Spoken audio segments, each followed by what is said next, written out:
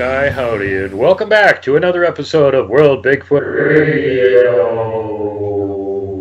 Teddy Yeti standing guard up there, and of course right over here next to him.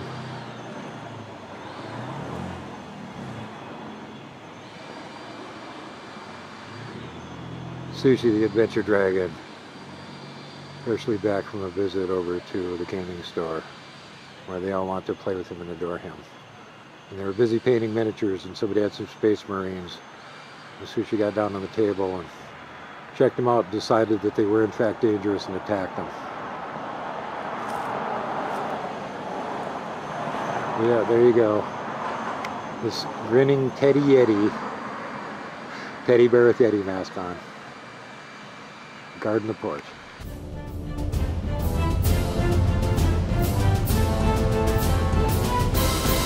Hey, we're at the Dollar Tree. We did a little walk around. Beautiful weather. I mean, this is the beginning of October here in Montana, and it's still like absolutely gorgeous. This is the local neighborhood. There's you some chemtrailiness up there in the sky. Get on that, Maha.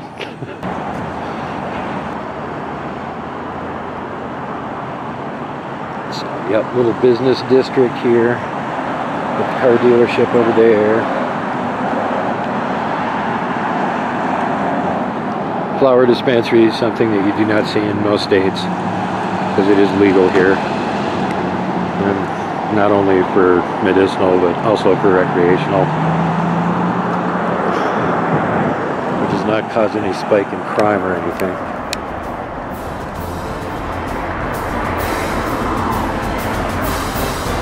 Who is that? Let's go find out. Local vendors. That's their vendor stand. They're actually from a neighboring state selling ripe peaches. Not your average panhandler. How does this day find you, sir? Captain Jack, how did you find yourself so far inland? You got shipwrecked a long ways from the coast, let me put it that way. There's some sorcery involved, I can tell you, that's for sure. Well, that would be pretty much typical for this area. Hey, my buddy with me here is a big fan of you. Can I get a little video of you? And then I can give you something for your rump. Absolutely. Hold on. Oh my god, it's a bearded dragon. Yes. Hello, my friend. Hello, what is it? He's very famous. His name? This is Sushi the Bearded Dragon. Oh my god, you go to the retro, don't you? Oh, yeah. I am very familiar with It's Sushi. Sushi the Bearded Hello. Dragon. He is beautiful. I like him. He's super friendly, and of course, being an actual dragon, he is a huge fan of piracy. I see. However much gold you can get, whatever it takes to get it, and he's going to get a big pile and lie on it. I'm sure he has quite the He's quite the attention hog. I believe it. I bet he attracts quite the number of eyeballs. All right, well, let me help you with your problem. I don't have any money handy right now, but I do happen to have a bottle of Captain Morgan. I will so take you're it. set Thank for you. rump. Thank you. All right. And then here's Sushi. And I'll take Sushi back again. You have yourself a Thank wonderful... you very much. Have a great day. Thank you. So, yep, you meet interesting people all over the place here. And panhandlers, travelers, pirates that were somehow kidnapped by sorcery and dumped way too far inland. Just all sorts of strange things. Something you don't see every day. Giant cow for a billboard. Next interesting sight down the line. How cool is that? See what it says? There's your gate. It automatically closes.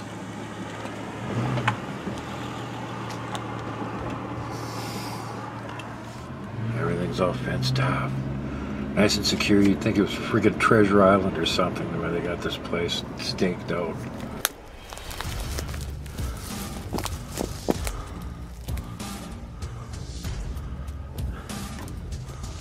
Hopefully y'all can see this.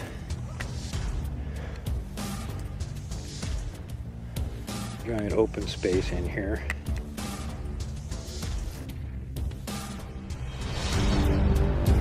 Yeah, I figured since I ran into a pirate, maybe come down and check out the island here. That's what we're doing.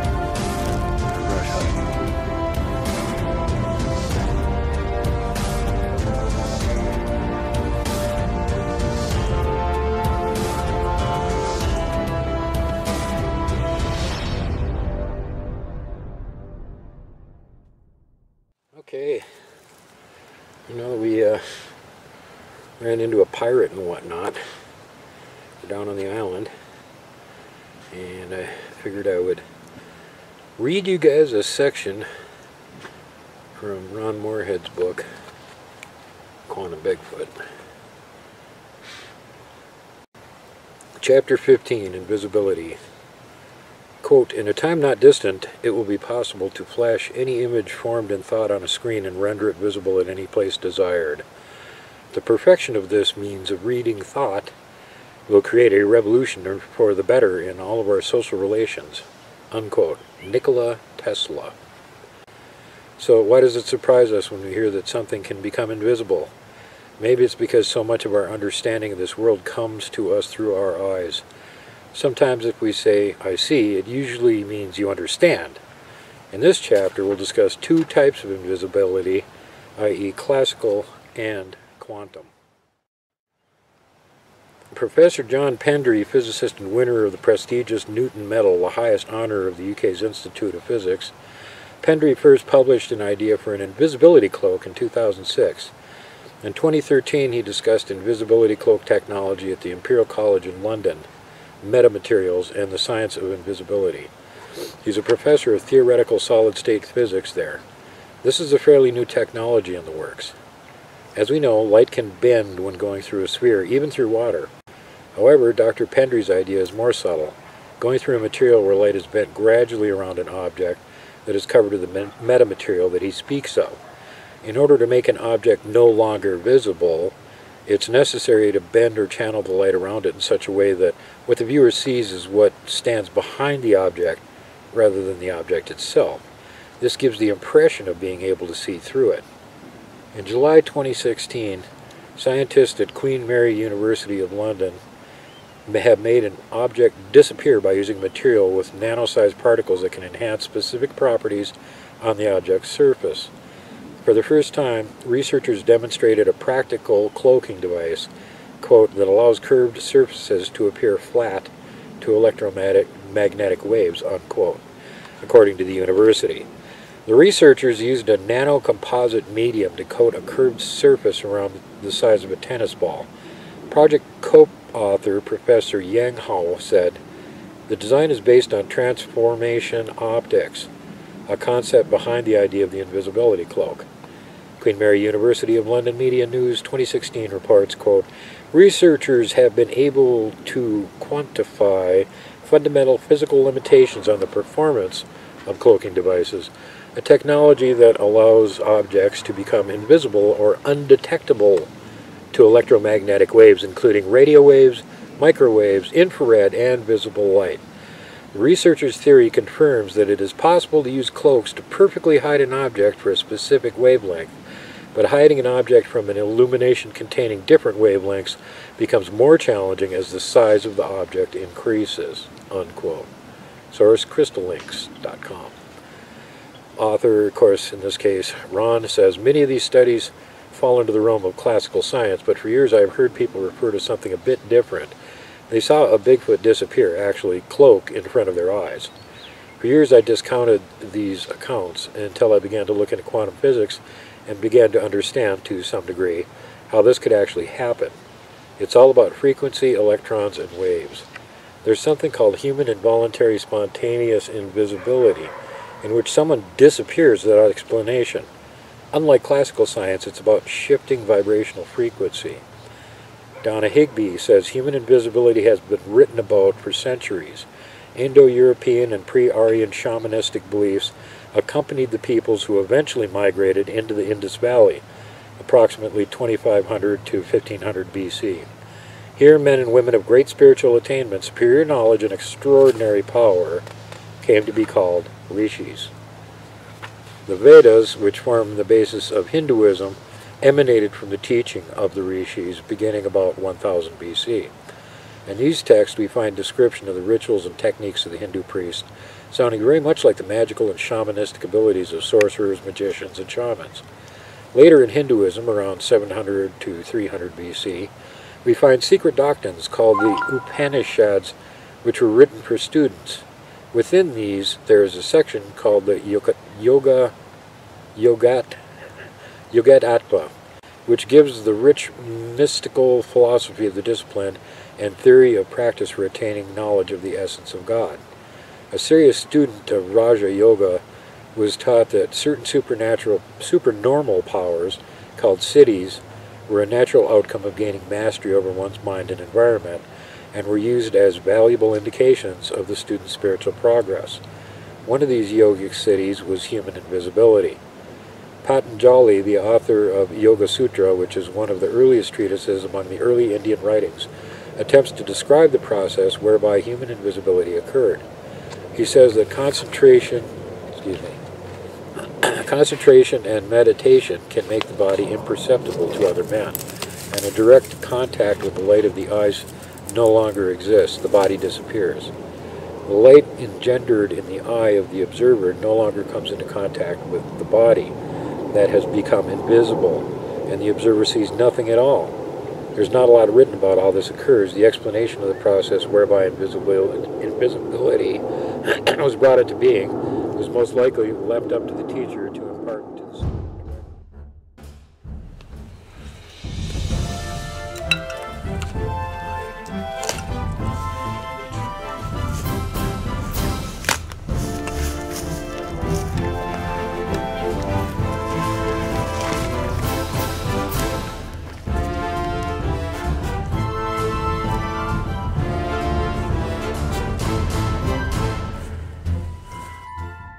From the 13th century on, numerous texts in Europe refer to similar abilities performed by sorcerers and magicians who had the power to make themselves invisible, like the shamans, both ancient and modern, and the yoga masters in India. Some other cultures in which shamanism and the ability to vanish has played a major role are the Aborigine of Australia, the archaic people of North and South America, and the people in the polar regions. Rosicrucianism began in Europe in the 15th century. Among the papers of that time, there are a number of them that talk about invisibility. A brother in the Rosicrucian fraternity wrote a paper on how to walk invisible among men, and there is evidence that this was being taught in those early days. H. Spencer Lewis, the founder of the ancient and mystical order Rosicrucians in San Jose, California, stated that one can gain invisibility with the use of clouds. He says that clouds, or bodies of mist, can be called out of the invisible to surround a person and thus shut him out of the sight of others. According to Lewis, this secret practice is still taught in the mystical schools of today. The written literature on this subject supports the statement that the cloud is the basis of the Rosicrucian invisibility secret. John Mackey was an early Masonic leader. The early Masons were believed to be an offshoot of the Rosicrucians. He taught a method whereby any man could render himself invisible. Another offshoot of the Rosicrucian fraternity, the Hermetic Order of the Golden Dawn, left manuscripts describing the ritual of invisibility. These manuscripts talk about surrounding yourself with a shroud, which is described as looking, quote, like a cloud. It is said that Madame Blavatsky, dogs running around down by the water, Madame Blavatsky of the Theosophical Society witnessed this invisibility for herself. and was actually given the secret, thereafter accomplishing this for herself on several occasions in front of witnesses. The literature on the spiritualists in the U.S. shows that there is no doubt they too knew about the cloud and its creation. What is this cloud? We're looking for something that is between empty space and actual physical matter, something unseen by the naked eye but very much in existence. The Rosicrucian manual tells us that the first form into which spirit essence concentrates preparatory to material manifestation is electrons. When spiritual essence gathers into very minute focal points of electrical charge due to certain conditions, we have the creation of electrons. Science reports that such a cloud of free electrons will absorb all light entering it. It will not reflect nor refract light waves, nor are light waves able to pass through a human being. Consequently, the observer's eye sees nothing there, and the person surrounded by such a cloud is invisible. Since light is necessary for human sight when there are no reflected or refracted light waves bouncing off a person and hitting the observer's retina, the person is not able to be seen and is not visible under normal circumstances. How is this cloud created intentionally? That is difficult to say. There are references to and descriptions of invisibility and its creation in the writings of secret societies, but most people don't have access to these writings. One could go to India and become an apprentice or a student of an Indian guru or teacher to learn these techniques, but that probably is not practical in modern life. To the everyday person, the knowledge of how invisibility works is a mystery.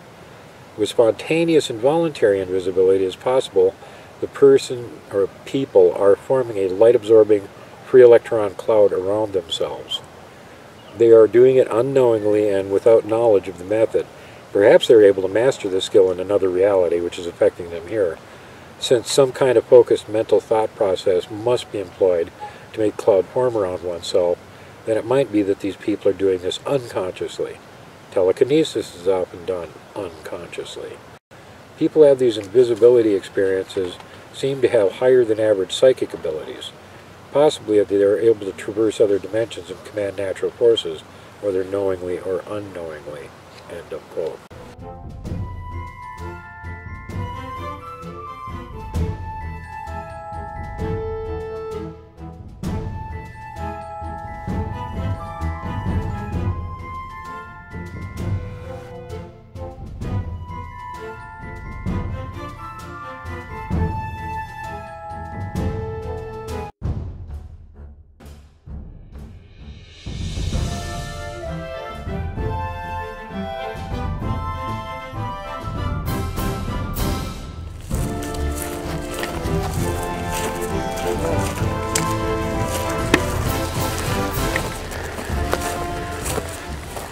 Becoming invisible. With the practice, you can become invisible by learning to spiral your personal grid to a higher frequency. Begin by sitting very still, relaxing, taking long, deep breaths. Focus your energy on the electromagnetic energy field, the light field, auric field that surrounds you. Envision the particles in that light field speeding or spiraling upwards so they no longer reflect your light, and take your time. If you're successful, you'll disappear. The lasting effect, of course, is varying. If this works and you're by yourself, you may have difficulty in proving that it happened to anyone. In Native American legend and First People legends, they also depict invisibility. The following legend was selected because it describes invisibility by a Bigfoot. Source is the Oregon Bigfoot Highway, Willamette City Press, 2015.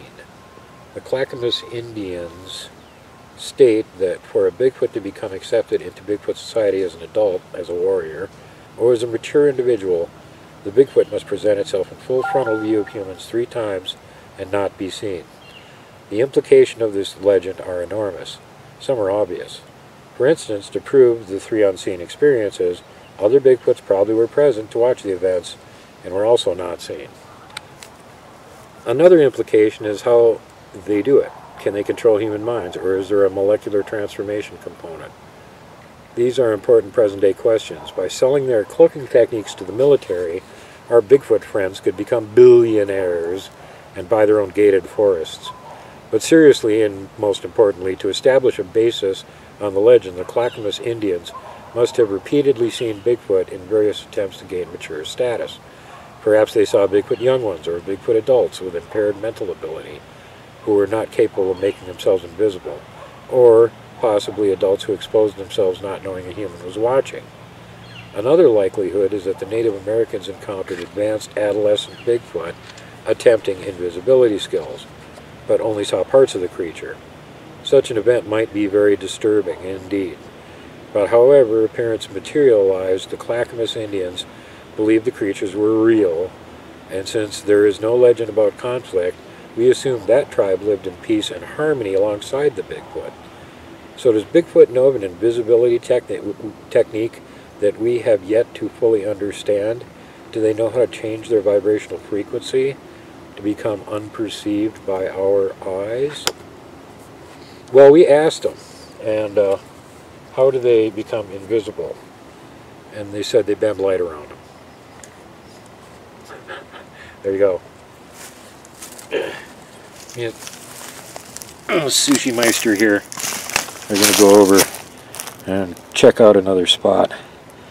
But first, before we do that,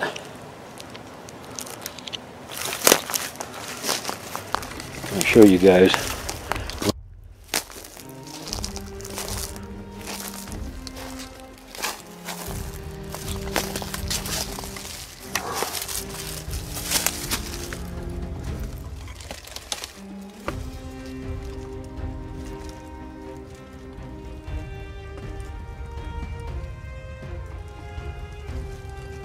Another makeshift shelter.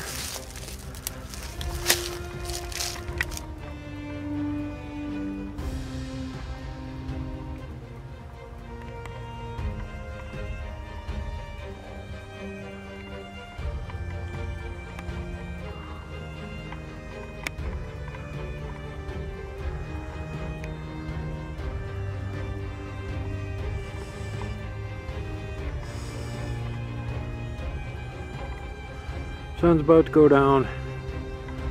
So, time to take a hike back out again.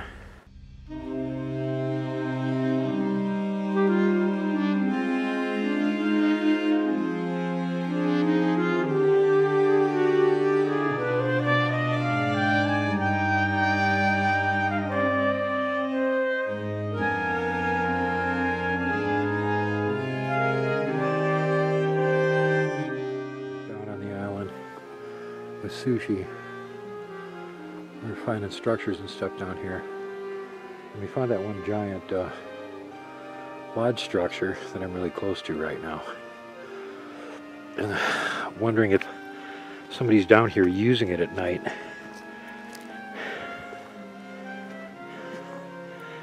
But humans are not allowed on this island after 9 o'clock. So I can't get down here to stake it out. But one of my research team members that isn't a human, Sushi, the adventure dragon,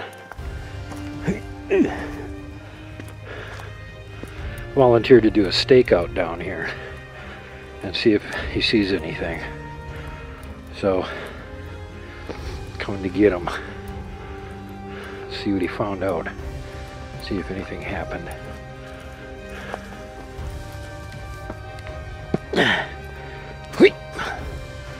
It looks like he's hiding. Are you taking a nap? What you doing back there?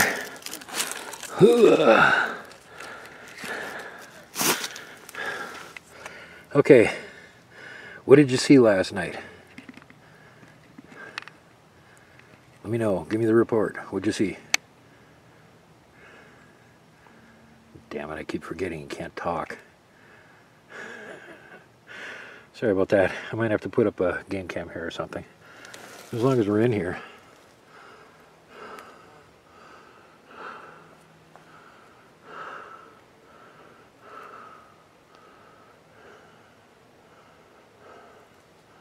I think it goes way back in there too.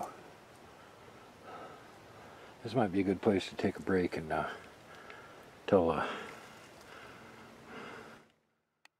Bigfoot story. Oh, somebody's shooting. Well, Sushi wasn't able to give me much of a report, but I think it'd be, I can give you guys a report. Lauren Coleman, Bigfoot, Apes in America. He's got a whole bunch of interesting retro stuff in here. And there's like 2 or 3. High strangeness. That's everything. Not everything about Bigfoot is, let's say, straightforward. One reason is that people tend to use Bigfoot as the canvas for their own fears, which in some cases is darkness incarnate. If you open this door a bit, the shadows come rushing in. To encounter a Bigfoot is to die. This early belief grew out of the one often told story by John Green, who, in writing about the Ruby Creek incident, mentioned that for an Indian to see a Sasquatch was believed to be bad luck. In fact, the observer was in danger of dying. Then Ivan Sanderson propelled the "if you see a Bigfoot, you die" legend into the lore of the field within a short passage in his book, Abominable Snowmen, Legend Come to Life. I have to read that to you guys sometime. I got that one. In which he refers to the primary witnesses in the Ruby Creek incident, the Chapmans. Quote, "It is just as well that we crossed the Fraser River just when we did, and so met the Chapmans, because about a month afterward they were drowned crossing at the same spot late one night. The irony and tragedy of this event upset me greatly. The Chapman family at the time of the incident consisted of George and Jean Chapman and 3 children. Then in early 2002, rumors spread on the internet that Patterson died not long after his encounter. Or those who were involved with the Skookum cast might be star-crossed after the deaths of Dr. Leroy Fisher and Dr. Grover Krantz. Is there any reality to this sense of bad luck and death after seeing one? I don't think so. The Patterson-Gimlin film footage was taken in October 1967, when Roger Patterson died in January 1972, more than 4 years later. The Skookum cast was found in 2000, and Fisher and Krantz died in 2002. The Chapmans had their sighting in 1941 and died in 1959, 18 years later. Nevertheless, the folklore lives on. Writing in Salon in 2001, former Bigfoot researcher Kyle Mizukami wrote, quote, "In my time investigating the hairy linebacker, I expended most of my efforts researching Native American legends about the creature. Many tribes believed in a Bigfoot-type being, and many agreed that to see Bigfoot was a bad sign. Often, someone who actually witnessed Bigfoot would have a run of bad luck, go insane, grow sick, or even die. I've always believed that these legends, no matter how fantastic they sounded, had some grains of truth to them. However, the belief of bad luck associated with Bigfoot, while consistent across multiple tribes, was a little too out there, a little too metaphysical for my liking. I wanted facts, not superstition. I didn't know what to do with the bad luck aspect of the legend, so I ignored it and eventually forgot about it. Bad idea. Ironically, by ignoring the bad luck theme, I had ignored perhaps the most personally relevant fact about Bigfoot of all. All the talk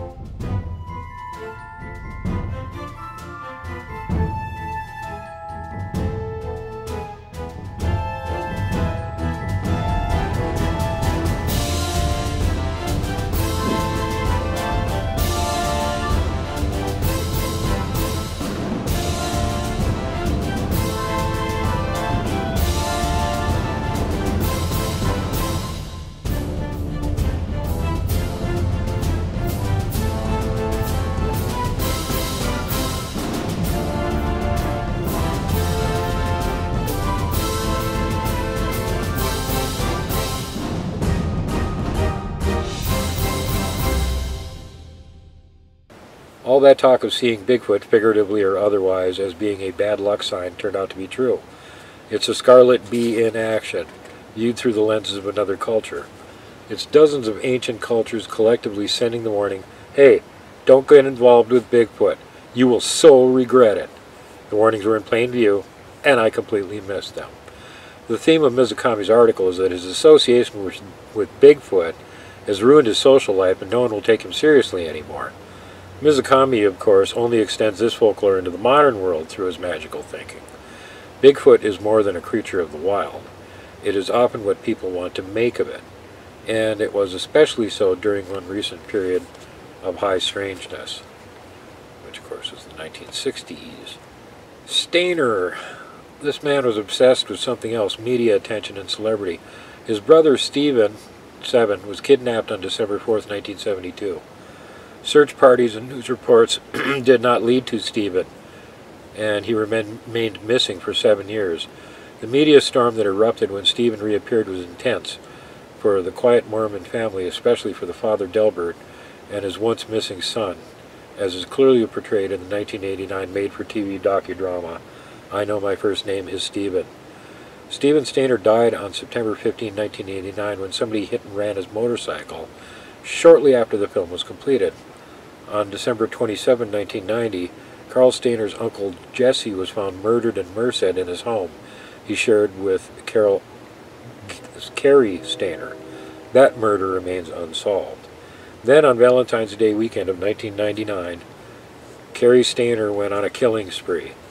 Later that year, he was arrested for murder, charged with killing 3 Yosemite Park tourists and a ranger. The tourist victims, Carol's son, 42, her daughter, Julie, 15, both of Eureka, and Silvina Peloso, 16, an exchange student from Argentina, were guests at the Yosemite Lodge where Stainer worked. Stainer is now serving a life sentence in federal prison for killing the Yosemite Park guide, Joy Ruth Armstrong. Later in 2002, he was found guilty of 3 tourist murders as well. Now, Stainer used Bigfoot as his lure to approach and talk with Armstrong. Soon after his arrest, Stainer freely discussed his Bigfoot ploy in an interview with San Jose television newsman Ted Rollins. Stainer was no longer in his dead brother's shadow, and Stainer kept telling anyone he could about Bigfoot. He told of his sighting to the cab driver on his ride home. The February night, he says he dumped the bodies of the Yosemite tourists. Stainer talked about Bigfoot with everyone. Stainer even imitated the call of the Bigfoot for reporter Sean Flynn, who wrote a January 2000 article in Esquire on the killings. A horrible shriek, Carrie tells me, animated now, eyes flashing, reveling in the memory, like a woman screaming through a bullhorn right next to the car. And it went on for a long time, and then it faded away to this low growl. During Stainer's 2002 trial for the death of the 3 tourists, defense witness Dr. Jose Arturo Silva testified that Stainer would often visit Foresta, a town on the southwest edge of Yosemite National Park, where Stainer believed he encountered a large, hairy, human-like creature and also decapitated nature guide Joy Armstrong. Silva detailed a long history of mental disorders as the 40-year-old motel handyman's attorney tried to bolster the insanity defense. He lives in a quasi-magical reality, which involves Bigfoot and premonitions about the end of the world, Silva told Stainer's jury. Bigfoot links were all over the Yosemite story, even beyond the Stainer angle. Of the early prime suspects in the murders, one was a member of the Modesto Cranksters, which are local druggies, named Michael Larick. Larick's family lived at Long Barn, and half a mile north of Long Barn is where authorities had found Carol's son's burned-out car and 2 of the 3 bodies. Michael Larick was later cleared of the murder charges due to Stainer's confession, but he remained in jail in 2002 on drug and weapon charges. Meanwhile, his father, Leroy, had appeared on national television documentaries and in local news reports as a Bigfoot eyewitness. In '68, he claimed to have seen and filmed a Bigfoot near Highway 108, not far from Yosemite. Leroy and Bob James of Tulane snapped 3 Polaroid prints from a plane above the ridge, which is today named Monster Ridge. Later they found 2 20-inch footprints that drew a good deal of media attention. Lark and James were famous for a while, Neighborlands Johnson says. In fact, I think they even went on some big TV shows to talk about it. All the kids at Michael Lark's school talked about it, of course, giving the son his 15 minutes of fame. The Lark family was a celebrity.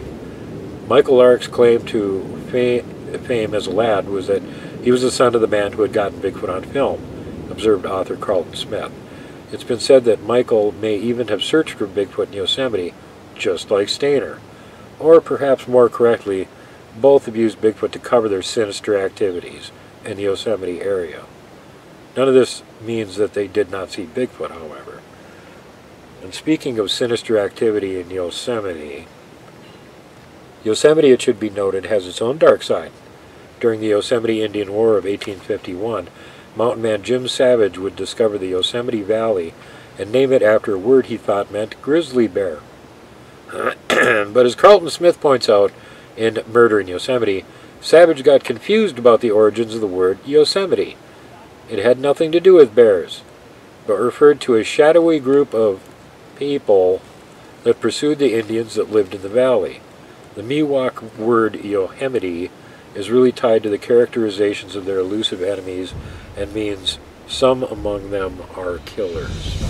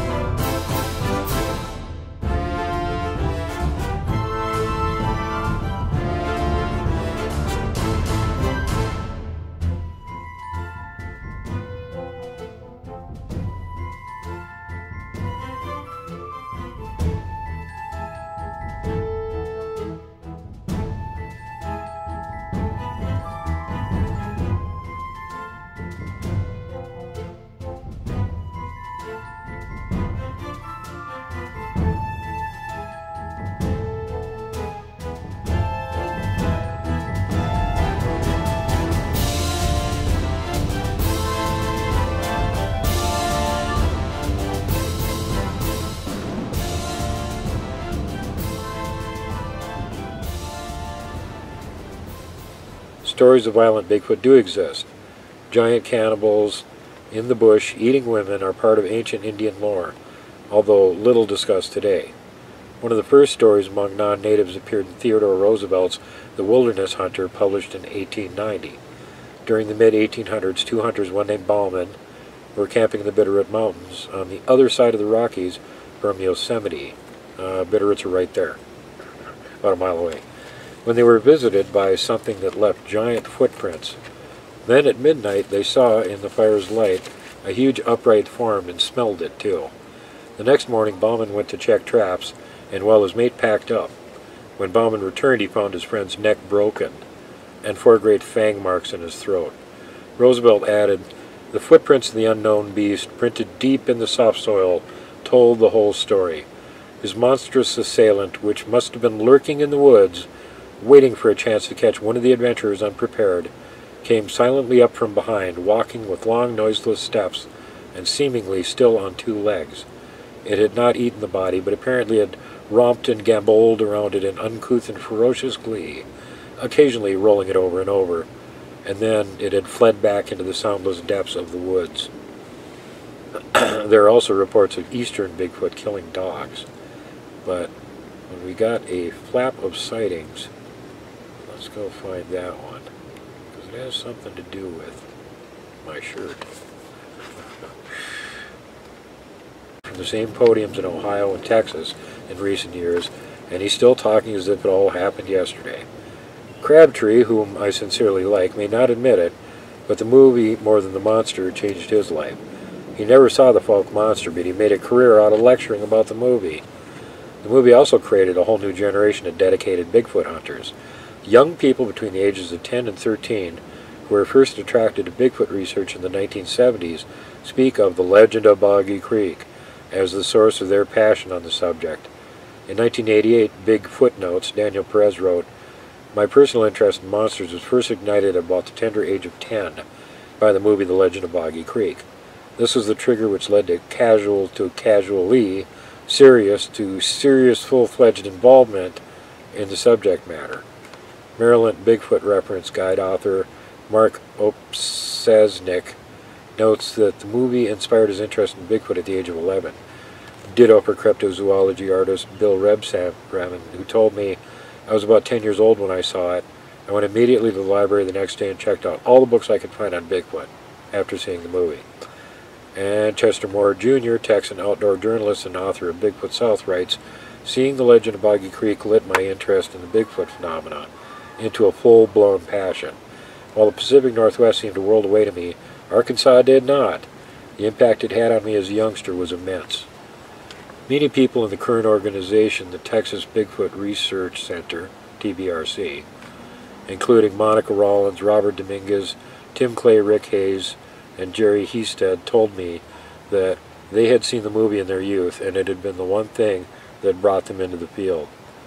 TBRC Director Craig Woolheater said, "It sealed the deal for me." Legend of Boggy Creek was also the entry point for crypto-fiction author Lee Murphy and for Chad Austin, president of Interactive Pilot, Inc. A smash hit, The Legend of Boggy Creek spawned 2 sequels, Return to Boggy Creek, 1977, and Boggy Creek 2, The Legend Continues, 1985. And thus the latter is actually the third movie, although the second from Pierce, who made The Legend Continues, not the other one. Following in the footprints of Pierce's movie, Creature from Black Lake was filmed at Caddo Lake, and I was just talking to somebody that's there, like about 15 minutes ago. As was The Legend of Boggy Creek, Creature from Black Lake was about a group of men searching for Bigfoot in nearby Louisiana. Sasquatch, The Legend of Bigfoot, 1978, with great footage from the Three Sisters Wilderness in Oregon, was patterned after The Legend of Boggy Creek, mixing allegedly real-life incidents with scary scenes of Bigfoot attacking people. This era of Bigfoot movies is capped with The Capture of Bigfoot, 1979, where we find a town that has exploited Bigfoot for tourist dollars, upset by a local businessman who hopes to trap Bigfoot once and for all so he can make the big bucks all at once. The film was a box office disaster. The image of Bigfoot in these motion pictures harks back to women kidnapping upright hairy beasts in the Yeti movies, but with a twist. These Bigfoot are even more violent. From Bigfoot through all the Boggy Creek movies and clones, one finds a decidedly vicious, aggressive Bigfoot. This cinematic Sasquatch only slightly reflects what was actually happening around the country with real Bigfoot reports during the time of high strangeness. Bigfoot, especially in the Pacific Northwest, continued to be mostly reported in nonviolent encounters and through footprint finds. Bigfoot may scare people at the movies, but not really so much in the woods or near their country homes. Nor, it should be noted, did the Hollywood Bigfoot movies lead to a rash of real Boggy Creek-type creature sightings in most places in America. So there you go. There's the backstory of The Legend of Boggy Creek. Yeah. Say hi, Sushi.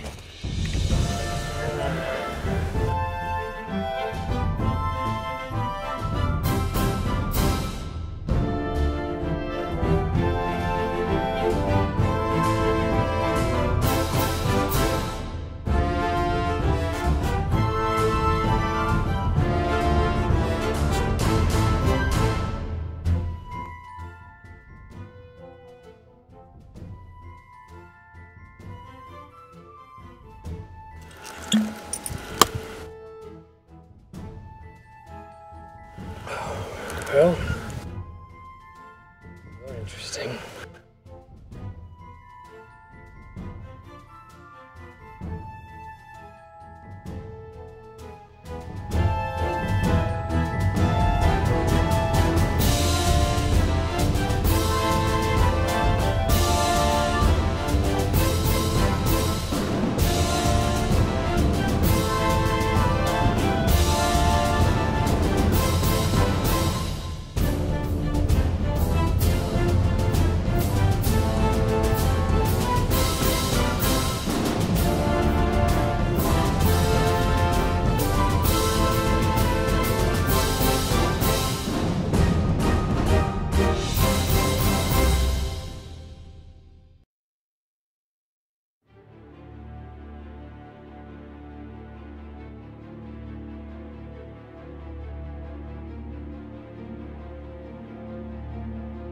Oh.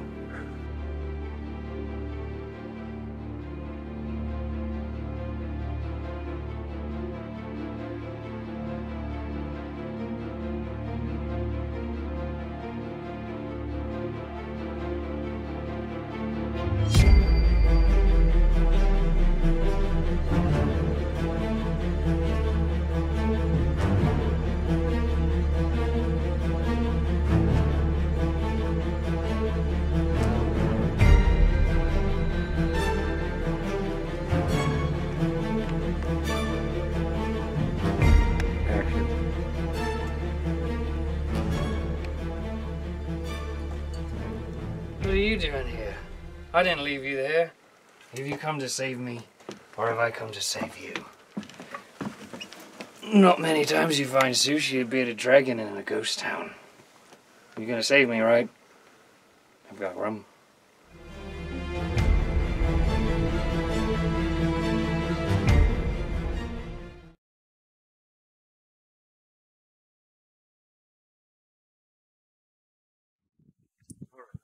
I get it. There are things you won't tell me, but you can't say. So, we're gonna do what I want to do. Because I don't know if I can trust you yet. Nope! Sushi. Me and you have a lot of things to work out, apparently. So, I'm gonna do what I want to do. Now, stay. And let's find a way out of here.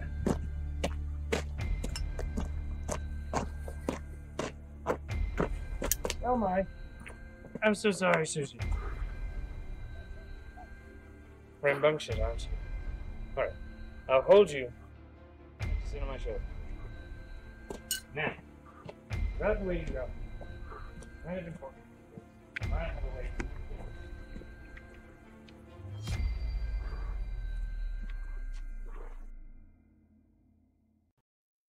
Well, it was only a few moments later when I ran into Captain Jack again for the second time. I had been up at Coloma for about 15 minutes, and, well, I noticed that Sushi wandered off somewhere, and I guess that's when Captain Jack ran into him. He seemed fairly happy to be getting rid of him and let me carry him again. And he was still looking for a way to get back to the Black Pearl, being hopelessly lost, and now even further from where I found him the first time. So I told him I knew there was a portal nearby, and that I would help him get out of there if he would help me do some Bigfooting. So he agreed. And it was then that I brought up that I had found this really weird compass box down on the island the day before, clearly magical, and that if you took the magic compass with you and went up to where the two standing stones were, there's a portal there. And all you have to do is just knock 3 times on the stone, and the portal will open and take you back to the Black Pearl. But I also reminded him that he can't keep the magic compass. He has to bring it back to me, or it will bring him back to me. There's the outline of the foot.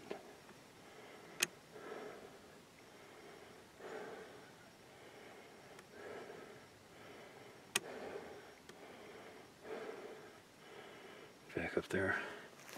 How big is it? Just a little bit bigger than my foot is. So, about 14. And that's an old one. Let's see if we can find something a little bit fresher here. Am I the only one that sees this?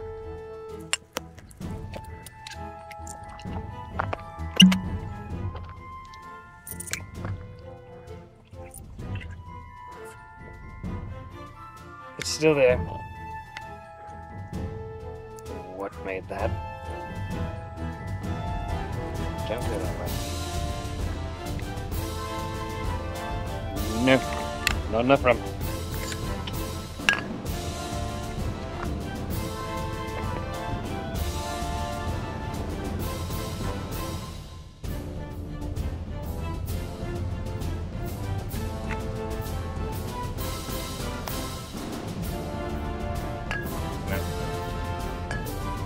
Please no. Go to the light now. Okay, we're running out of light here, but you should be able to see this one. He had toes up here, and there's the impact mark. Here's where the heel came down, crushed the ground. And that's not the imprint of a tire, because we're past the gate. No driving allowed down here. And we have what looks like several more of them. There's another imprint right here, where you got what looks like a heel, and then more toe marks up here. So if you want to lay the tape down. How about that, yeah. And once again, looks to be about the same size as the previous one. So we may have had a couple of old prints from Big Toe going downhill here, which wouldn't surprise me because we found his trackway going up that one little ridge down there a few weeks ago near here. And as we were coming past the elk gate, me and Captain Jack heard an interesting sound like two trees rubbing together, but there wasn't enough wind to make any trees rub together.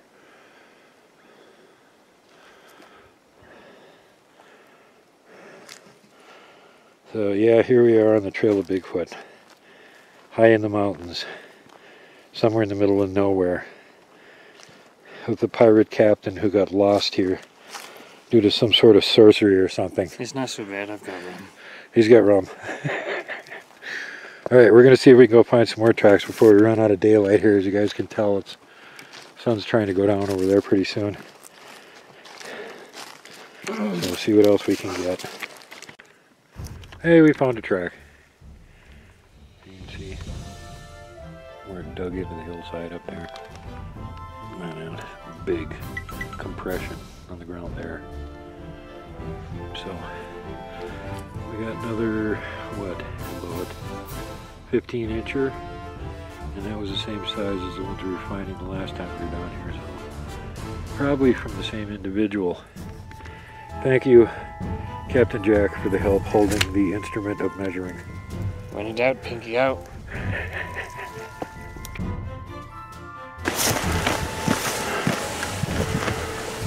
This is my way out.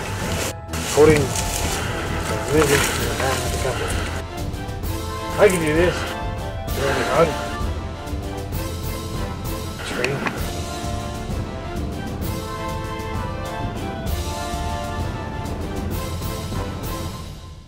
Do anything.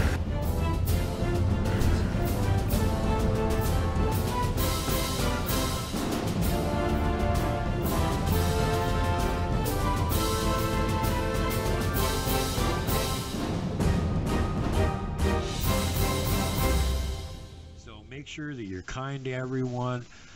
Safety first, last, and always. Pay it forward. Don't be mean to people if you don't have to be. Don't flip off the mountain giant. Don't poke Dogman with a stick. Don't punt the puck, would you? And for God's sake, whatever you do, do not hug the Wookiee.